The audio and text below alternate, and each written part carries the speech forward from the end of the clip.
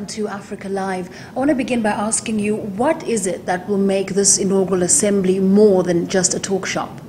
Especially among the developing countries, there is a lot of political will, especially emerging economies. I come, for example, from Asian country, Mongolia, and we just adopted a new green policy strategy, and there is a lot of political will, but also public support trying to change our path. And we don't want to repeat the mistakes of the last 200 years when it was develop now, clean up later. So the main thing for that is technology exists, so we need international cooperation for the technology transfer. Solutions exist and funds can be raised. The challenge with finding the finance is not about finance, it's changing the attitude. And I think the attitude of both governments, but also, ordinary citizens is changing.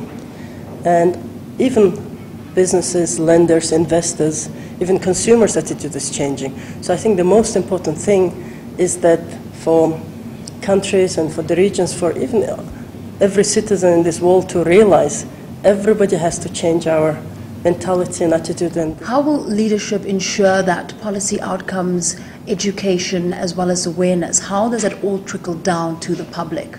In September, there will be United Nations Secretary General is convening the Summit for the Climate Change, where we're hoping all the states of the government presidents will come and discuss the climate change issues. And then next year, 2015, everybody is really hoping that the new climate change agreement will be approved in Paris 2015.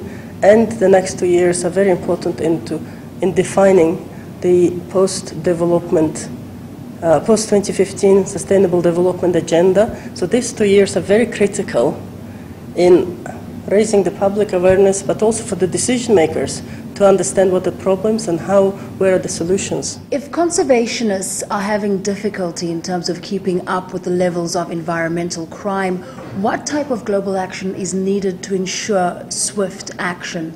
I think the most important thing is that